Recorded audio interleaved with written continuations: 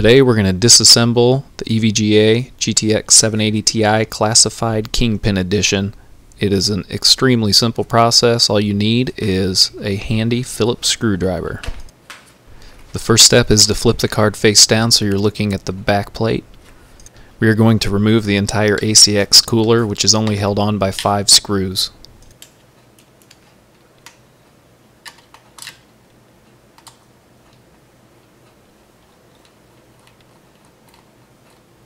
These first 4 screws are going to have a retention spring on them. You can take a look at it here.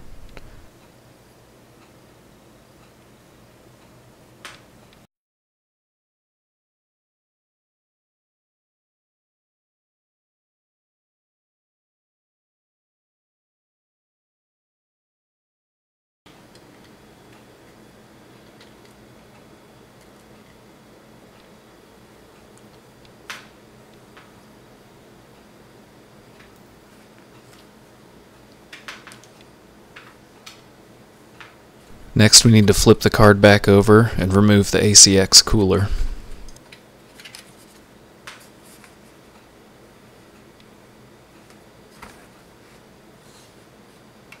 The thermal paste is going to act as an adhesive, so you'll have to wiggle the card a little bit to loosen that.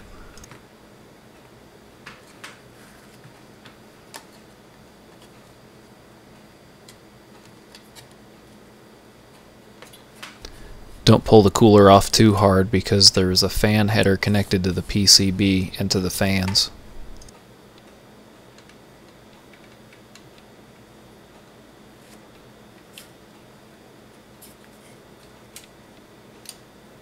There's also a small lip on the metal of the video output, and the plastic piece of the ACX cooler fits underneath of it.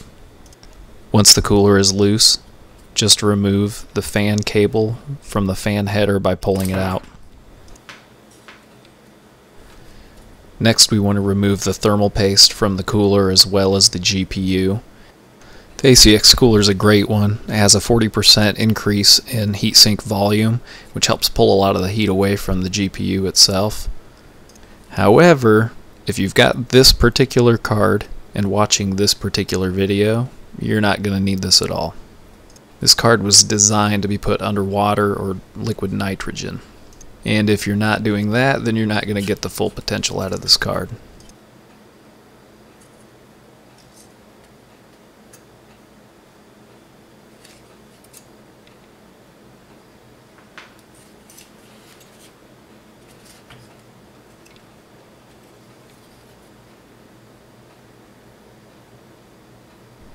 Both the 780 Ti Classified and Kingpin editions come with these heatsink plates attached. This one is around the video RAM that surrounds the GPU.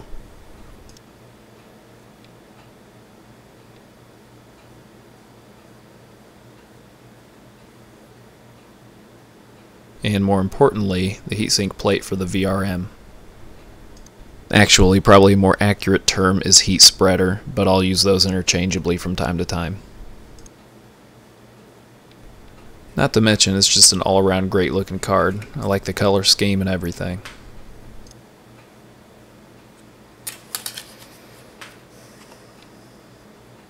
Alright, so let's get these things cleaned off. I like to start getting the bulk of the old thermal paste off using an old credit card or gift card. It saves a lot of time and paper towel from just wiping it all off.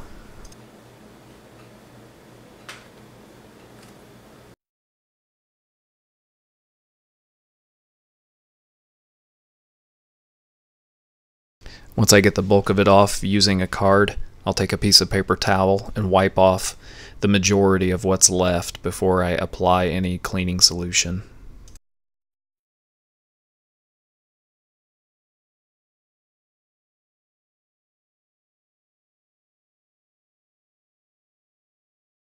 And then I do the same for the cooler.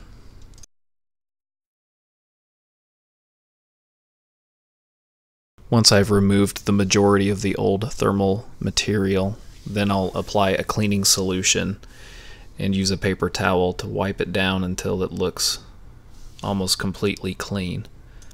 For the purposes of this video, I just use paper towel until prior to applying new thermal paste, then I will use a coffee filter. The purpose of using a coffee filter is because it won't leave behind lint like paper towel will, which will get stuck between the heatsink or the cooler and the GPU itself. Any materials left behind, such as lint, that are between the GPU, the thermal paste, and the heatsink that do not conduct heat away will not allow your GPU to be cooled as effectively as possible.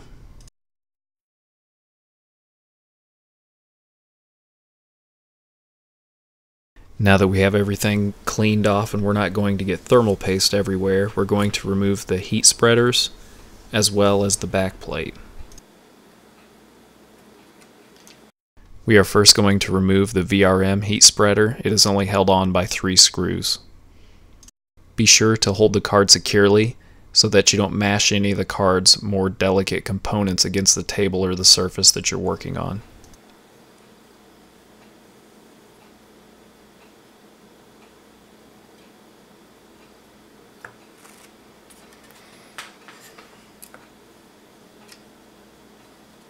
Here you can see the exposed VRM.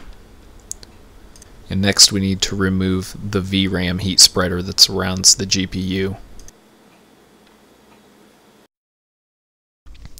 Before the VRAM heat spreader will come off of the card, we will first need to remove the backplate. There are 8 screws that connect both the backplate and the VRAM heat spreader. So we'll remove these 8 screws first and detach the backplate.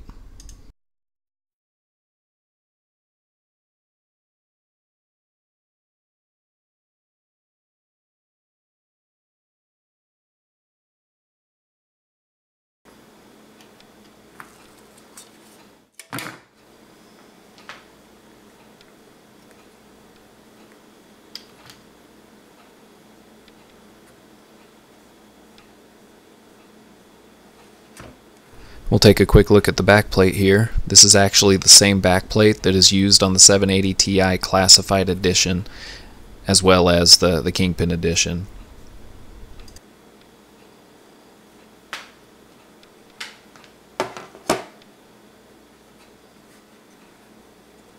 Next we need to remove the VRAM heat spreader. There are only 4 remaining screws.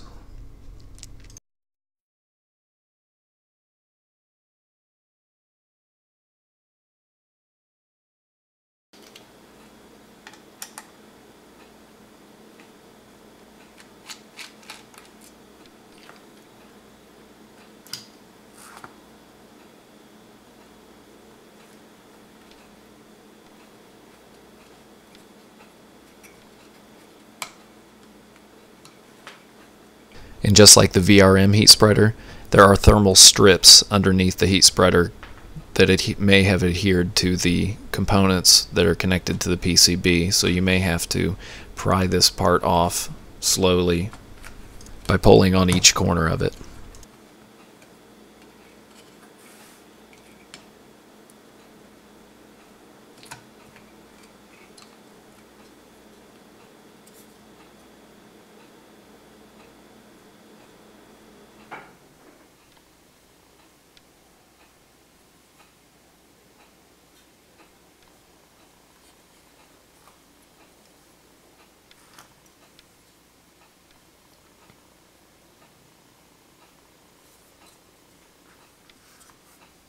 And that's it. You have a completely disassembled EVGA GTX 780 Ti Classified Kingpin Edition card.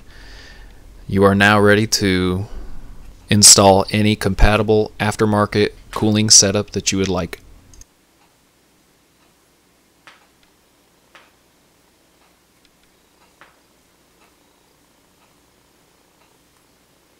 I hope you enjoyed this video. Please subscribe and feel free to watch more.